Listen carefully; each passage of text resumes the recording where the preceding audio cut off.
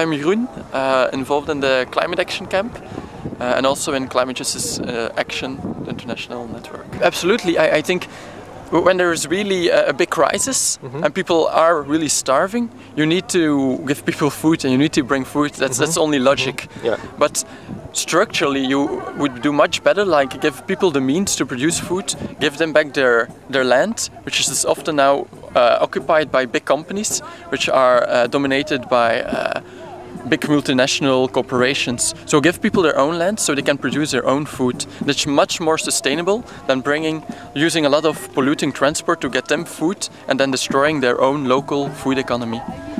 So we believe it's not so much about food security, like bringing them food, it's about food sovereignty, giving people the means to produce their own food. That's a real solution. Like a typical example is Haiti. Haiti had was almost self-sufficient on food. And then at a certain moment, there was a lot of cheap, subsidized food, like from America, Europe, like we come here to help you, you get here food when there was hunger. And then you see all these local farmers, even when the food crisis, the hunger crisis is more or less over, there comes more and more cheap food, and the local farmers can't really go in competition with this subsidized food from the West or from the global North. And then you see that these local farmers see no other option than to sell their land or stop producing food. And at this moment you see that then a country like Haiti, but many others in the global South, become completely dependent from the food that is given by us. It's a completely unsustainable way of having food security. Absolutely, I think it goes step by step. The movement won't be there from one day to another. So now we had a few smaller camps. Last year we had a big camp, and this is the second big climate action camp in this country. There are in several other countries. There are in France, in Spain, in Great Britain, which was the original one, Australia. So there are all over the world this kind of camps. So we really try to build from the grassroots, bottom up a movement. So we start now with these camps, and we also hope to achieve that we reach a bit more people and have a broader basis to also do activities during the year. Because on the camp, well, we also have workshops. So now we do action, but it's not enough to criticize the present system. You need to think about alternative solutions. So bring people together, think about what could we do in our local communities, then try to get more and more people. And it will take time to grow this movement, but it's so important that we just need to invest all the time and energy we have. I think the first step is to inform yourself, to be aware of all this, because it's sometimes quite complex with how this system works. And if you see that in this economic and political system it doesn't work, you can do there are a lot of things you can do. Very small things, like going in and try to buy your food locally, biological if possible, but also certainly locally. For instance, don't buy apples which are from far away when you know that's perfectly reasonable that apples are grown here. And that's a very small thing. You also can try to search with the energy providers, which energy provider has more sustainable energy. Try to inform yourself as much as possible. And if you want to go a step further, are prepared to go a step further and believe it's really important to do so, you can try to go to the website of the Climate Action Camp, of Climate Justice Action, or Friends of the Earth, or whatever. Go and strengthen the movement and think about solutions, take action and pressure our governments, pressure the economy, and build a movement from the bottom up that really can make this change happen. Step by step, it can be a long way, but it's necessary to take the small steps to do the bigger picture in the end.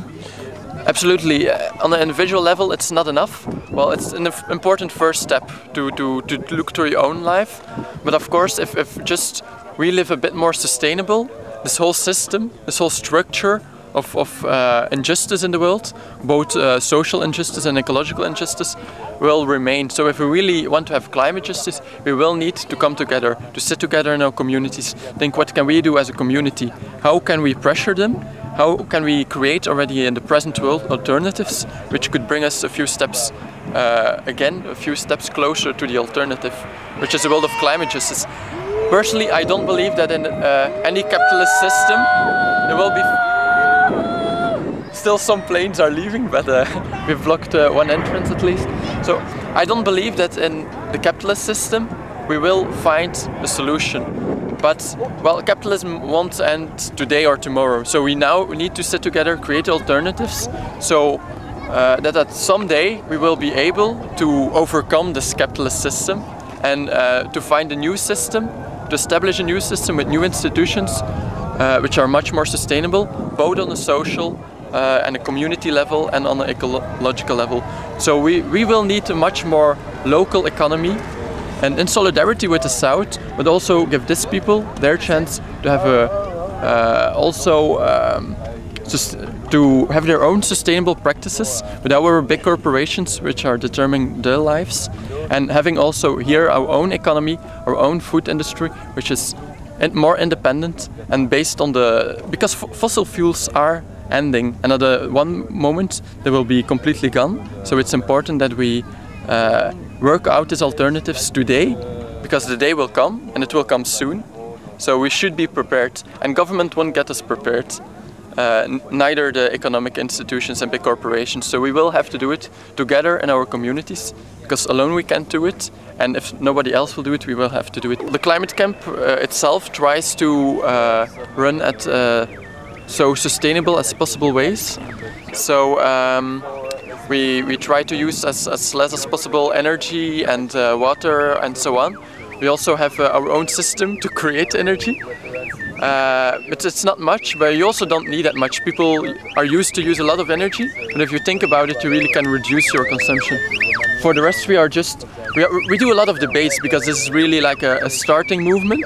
It's now a few years old, but we really need to grow in our ideas and in our alternatives. And then some of the alternatives that we propose are like, okay, focus on food sovereignty, and other options like that, like low community-controlled economy. Like we need more democracy, not less, but not only on the political level, but also on the economical level. That the community can decide itself, what do we need, produce for human need and not for profit. So therefore the community should sit together and work together on alternative, localized economy, which is also community controlled. So food sovereignty, community controlled economy, also renewable energy where possible. And that are just a few of the different aspects which could lead to solutions. But it's a complex story. There are a lot of different aspects, not only small bits. But today we see that a lot of these bits, we are nowhere yet.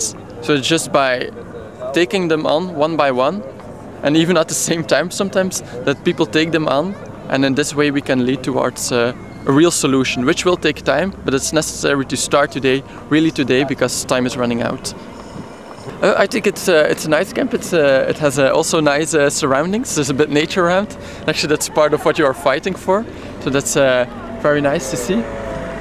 For the rest, there were a lot of interesting debates and workshops. Nice people. I think it's always also good to see in Belgium, in this country, you very often see that everything is like made into a language issue between the French-speaking, Dutch-speaking people. And here you see this climate crisis, this biological crisis. It won't stop at the language border. It won't stop at any border. Everybody will be affected, and well, the economic weak will be affected most, but everyone will be affected. So we also say, why should we organize our own camps? Just do it together and see, maybe you on a political level are arguing about all these issues which separates us, but we are here together and we say this is the real issue. And we work together on this issue that they seem to forget. So actually this is for us a real alternative, not going in competition with each other, but working together. And let's be realistic. Okay, there can be some language issues sometimes, but this crisis, this climate crisis, is so much more fundamental and important, and they should be talking about that, not about all these small things that divide us. When we see in this camp that so much connects us, and we can work together, we try to, well, sometimes we communicate in English, we try to speak each other languages, we just find ways to communicate. And so we prove in this camp that this communication is possible. Well, we see that for instance, for politicians, it doesn't seem possible. So maybe they should come to our camp to see how it could work before sitting there together and talking about things they don't seem to be able to solve.